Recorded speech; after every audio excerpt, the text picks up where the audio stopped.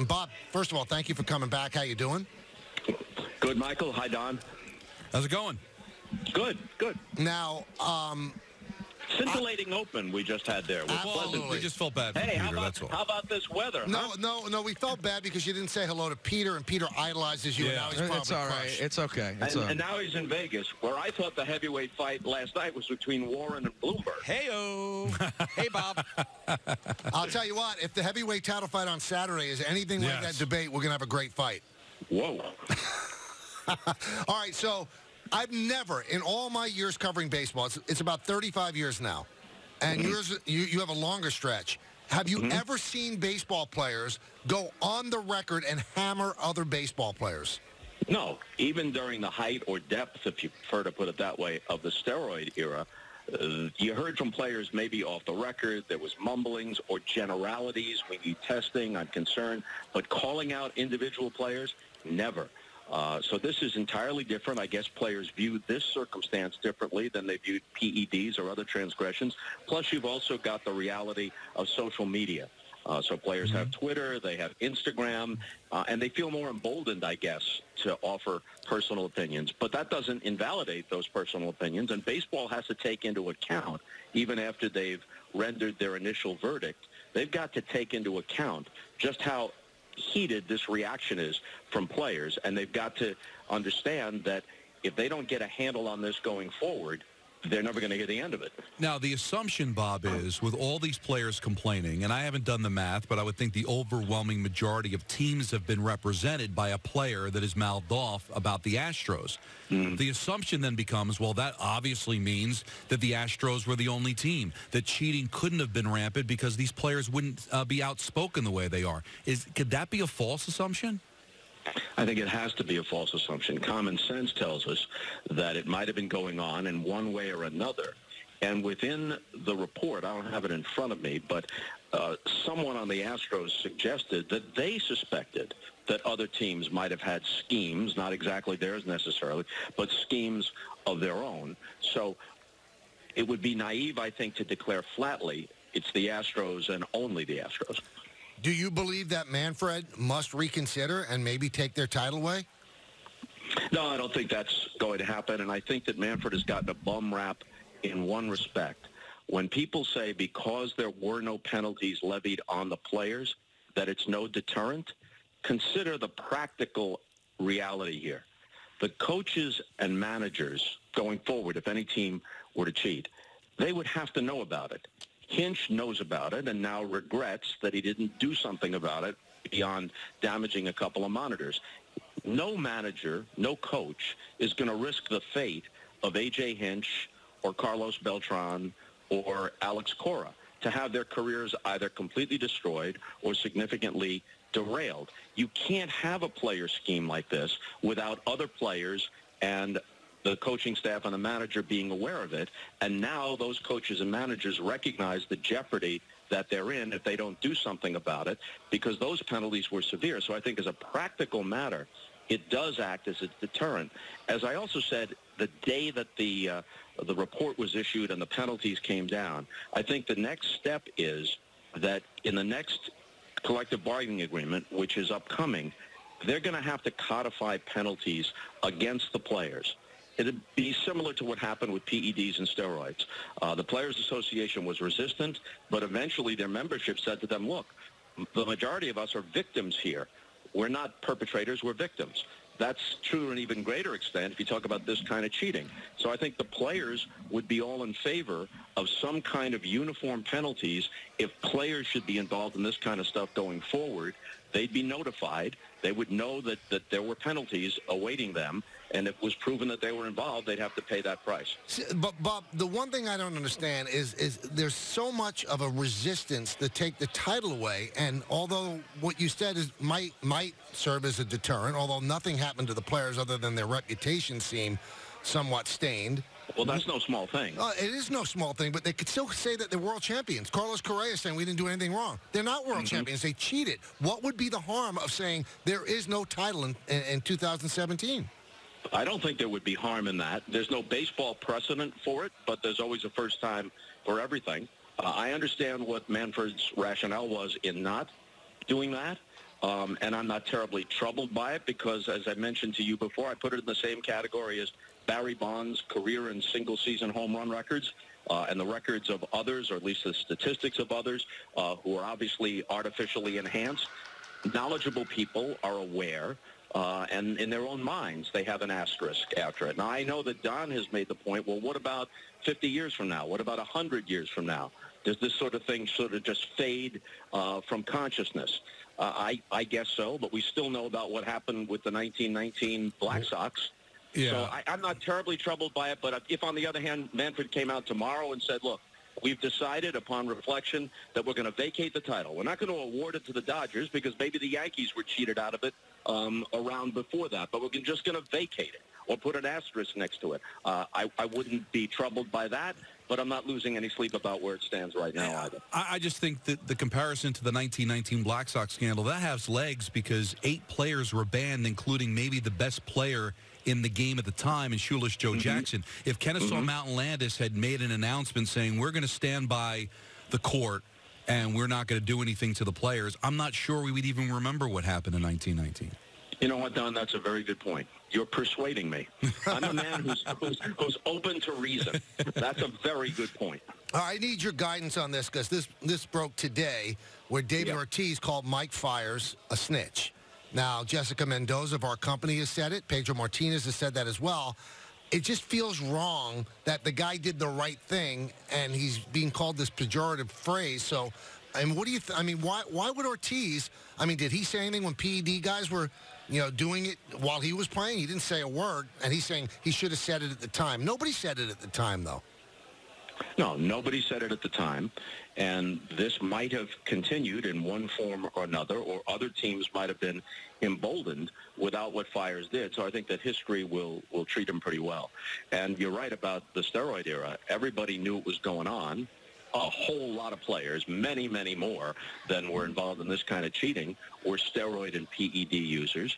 And that obviously affected contemporary competition. Who knows how it affected pennant races or postseason outcomes, but it most definitely affected the careers of players who weren't using, or it caused some players to use against their better judgment and against their conscience just to keep up and to keep their job or maintain a position in the starting lineup instead of winding up on the bench. And it most definitely poisoned the record book in the sport where the record book in generational comparisons matters more than in any other sport. And also with Ortiz, it's the elephant in the room. He was on that list, and even Manfred kind of threw him a lifeline. Well, there were mistakes on that list. He's going to get into the Hall of Fame, but if you're David Ortiz, don't you kind of sit this one out? Because even Alex Rodriguez has been conspicuously absent making any comments about the Astros.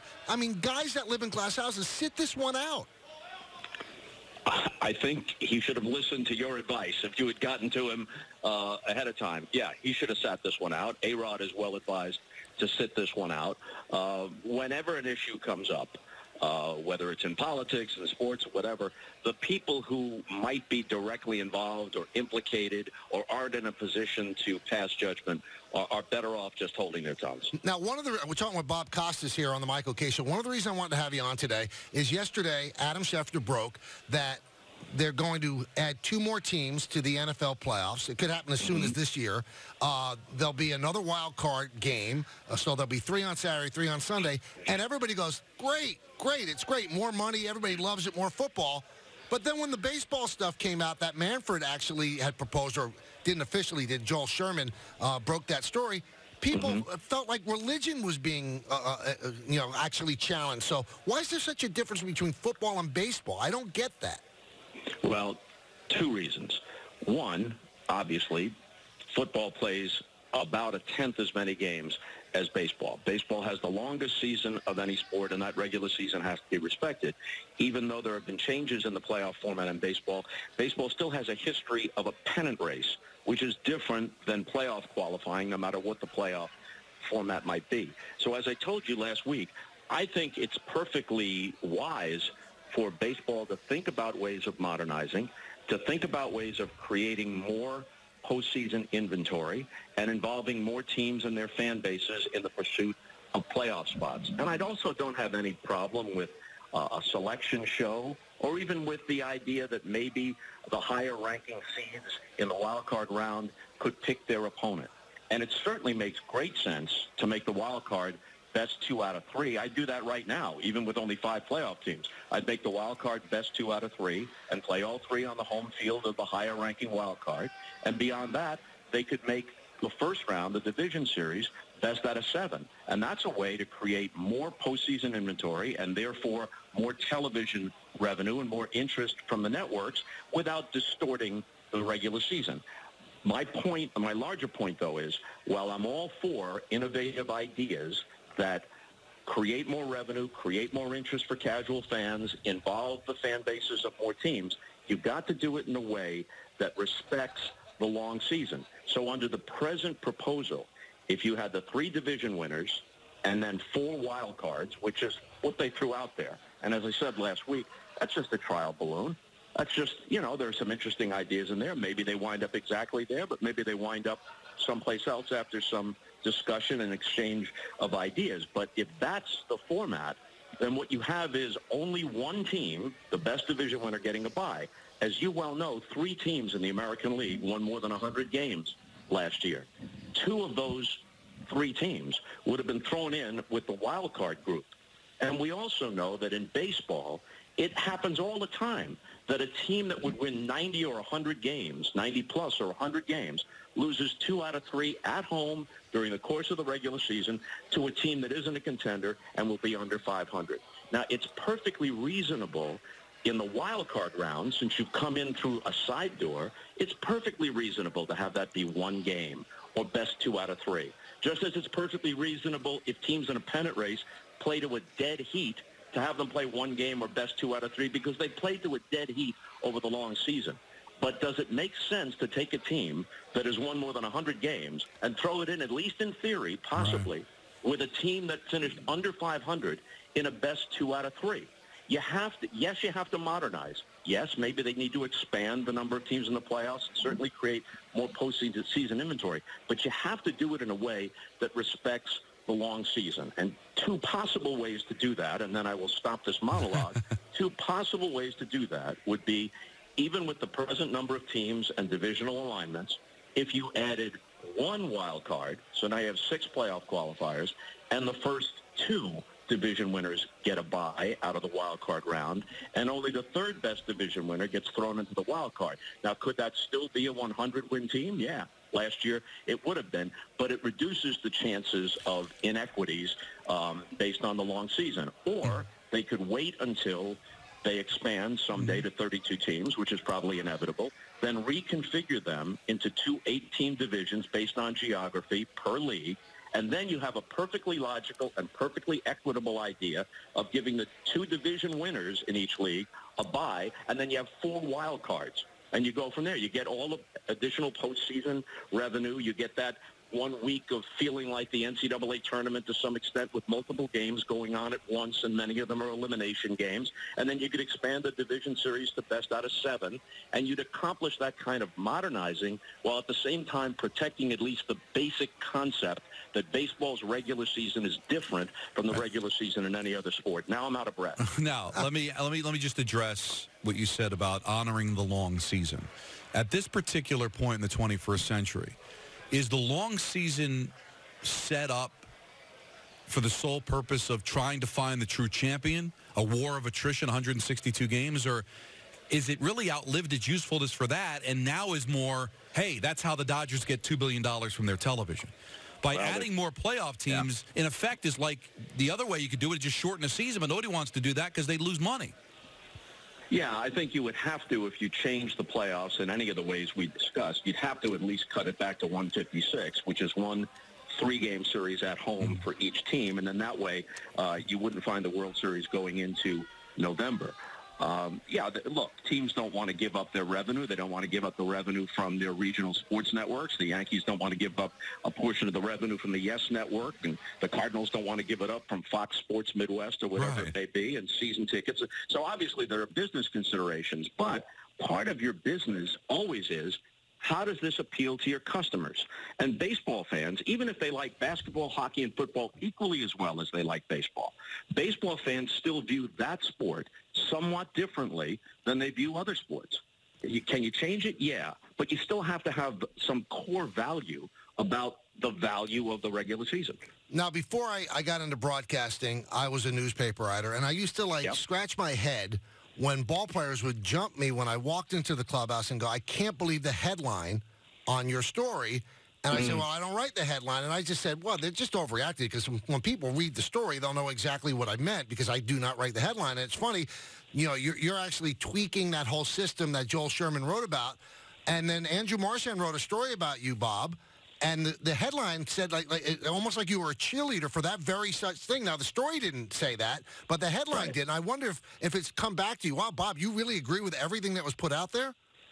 Yeah, some people, not people who know me or not people who listened carefully when I was on with you or read Andrew's entire article. But, we're being bombarded by so much information and so many impressions out there that sometimes people don't get past the first paragraph or even that far. So when a headline says, Bob Costas and TV execs salivating over new playoff format, it makes it sound like there's a parade, and I'm at the front of that parade waving the banner.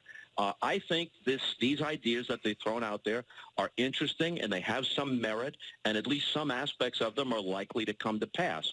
But it's just a starting point. And the points that we've been making here should be part of a discussion before we wind up with whatever is enacted. And there's at least a couple of years to have that discussion. Last time you salivated over something, what is it?